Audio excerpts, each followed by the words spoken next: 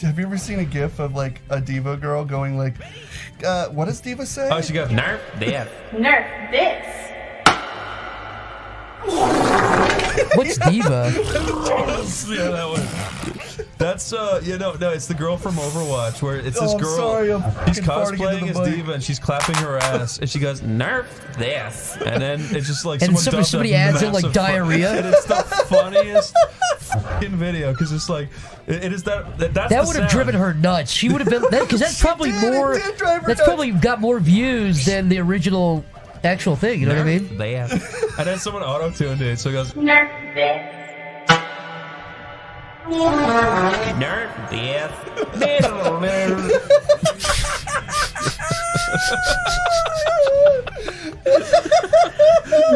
The fart literally goes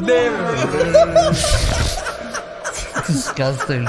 Look at these little worms. Might be the butler who's got something. He's got some. There's. You told me about the butler that your mom and dad had that you called the slutler, right?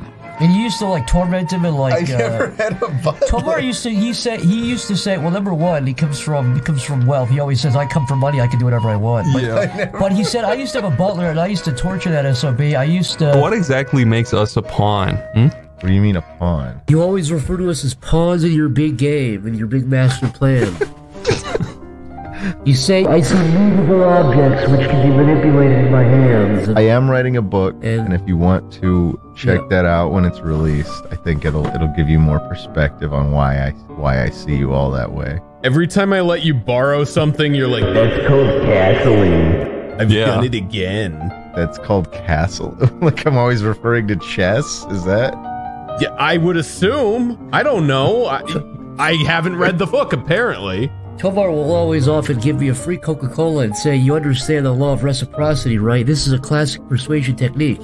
You see, I give you something, and now you, in turn, feel indebted to me. So now I want you to help clean up my apartment. And I say, all right, dude, I guess. That is a pretty good argument. He's used that on me, my visiting family, my friends. He did that on my 7-year-old little cousin. He had my little cousin... He had him cut his hedges. I had her wash all the dishes. I actually made her wash them twice because she did such a shitty job the first time. You made little Umar do that? Little Umar Hadel. Why would my cousin be called Umar? Umar Hadel. Because he's played the game on your aunt, dude. He was in the delivery room holding her hands for 14 hours while she delivered that child, and he said, I request but one thing in return for this. They weren't called Umar until he gave him the Coke, and then they changed it. I feel like I'm a little character right now, like a little baby, and I feel like this is Tomar looking down at me. What? Who cares? It's a fucking tree. I don't care if it's to survive that. That's also made up. Anybody can make that up. My wife took a picture of me with my cock out in the driveway. Dude. Oh, hey, babe. When I was at 7-Eleven, I was waiting in line, and the guy was taking just a little tiny bit too long. He wasn't even that bad. The guy behind me was just this big fat idiot. He was like, what the fuck is the holdup? What are we waiting for here? What did the guy in front of you, what was he buying? I don't know. Deal this? We were all just buying, like monsters and shit. Like, it wasn't taking that long. The guy behind the counter was taking probably 4% too long. And that guy was like, what the heck is going on? I love big, fat, impatient people.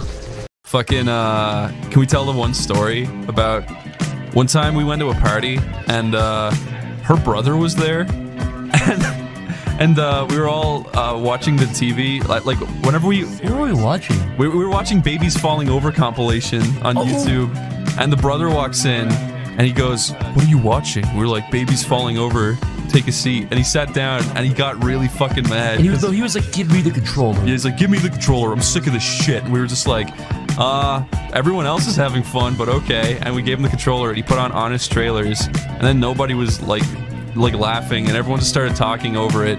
And he got mad. He stood up. Did he look like this? Did he have half of his face burned off? No. It's time to put on this trailer. No, Lyle. He really hated Babies Falling Over. He really hated Babies Falling Over, and he walks out of the room. So he walks back in, and we're all watching a really, really gory horror movie. I don't remember what it was. And there's someone on TV getting stabbed in the stomach over and over. And he walks in, he goes, what the hell is this? And then Zach turns around and goes, son, it goes to the real world, dude. And then I went... like that, and he looks at me, and he's like, "Yo, Chris, just so you know," and he looked over at a girl. He's like, A girl, by the way, he tried to hit on him. he tried hitting on her. He tried actually bringing her into the woods to hit on her. Yeah. He goes, I would never hit her, but I would lay into you. I was just like, what? He's like, I would never hit her, but I'd lay into you. I'm like, okay. And then he walked away. Then he walked away all flustered. It was the weirdest fucking encounter. It was so fucking weird. It was just genuinely bizarre. Everybody walked out like, did that just happen? Did he just throw a punch you? Everyone tried ignoring it because it was so weird. It didn't make any sense logically. I kept saying like, did that wait? So I was like, I heard everything just happened, but you're telling me I said something goes to the real world, and this guy said he would not punch a girl, but he would punch Chris, and he left. That was the sequence of events. He should have said that to you for making fun of him. If anything, yeah. It made no fucking sense. He was just mad at me for some reason. It was because I put on Babies Falling Over. It must have fucking infuriated him. Do you think he was like stewing on that until he like came back into the room? I think he was really angry because the girl kept turning him down over and over. Yeah, he was definitely like blue-balled. Oh, I think you were sitting next to this girl. Not like that kind of way, but you were just sitting next to her. Oh my god, yeah. That was it. Yeah. What a fucking idiot. Julian, what would you do if Robbie Rotten doxed you?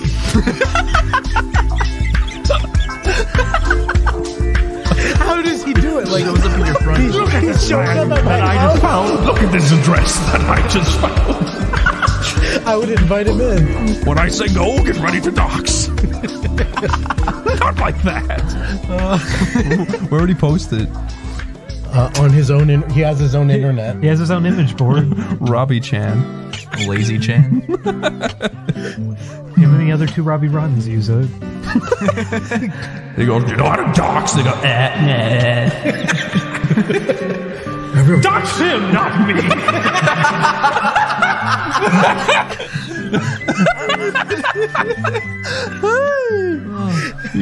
Let's try something else. Dox him, not me. That was genius. Good job, Ding Dong. Ding Dong, you're a genius sometimes. When you bite into a hot dog, do you think you're biting someone's penis off? No. Okay. A penis would be a lot tougher. It'd be like really stringy. I mean, that's what the raid video was. Is a cucumber. Get Chris to bite into it. He might just. Did you ever see that video? The what video? It's a video where he says, "Poke out your boyfriend's eyes." It's called "Rapist Beware." You need for a scare.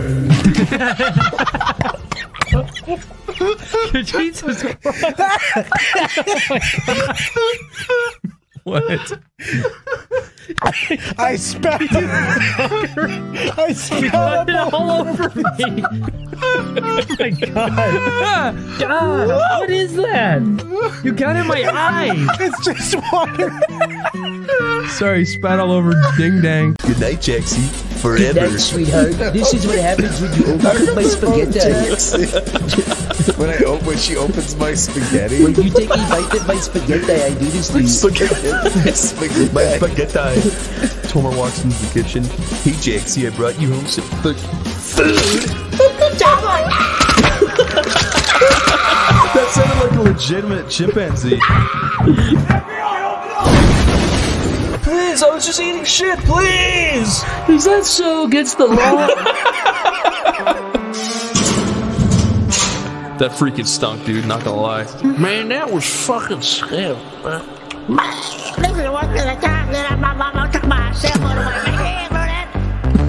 I remember that. You gotta try it out, the Chinese guy. What are you saying, Zach? You have a drumstick in your brain, stop sticking. I think I know what you're trying to say. Is that 1 week by the bare naked ladies. I have an idea. Let's go find Jimmy. Yeah. They might be bare naked. But they're ladies for sure, I'll tell you that much, and that's a fact.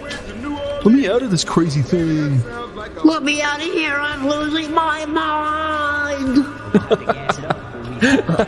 I hate that they jump around. I'm gonna go crazy.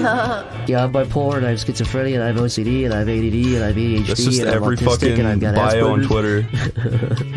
Imagine the video goes on for like 45 seconds. And then I just start naming shit. He's like, yeah, I got a bullet wound, I got a scratch on my forehead. He just starts naming other shit too. There is people like that who. I got a limp, I got a weak foot. You got a lamp. I got a lamp, I got a bullet wound, I got a scratch, I got a bum eye, I got 80/40 vision. That's one eye. 80/40.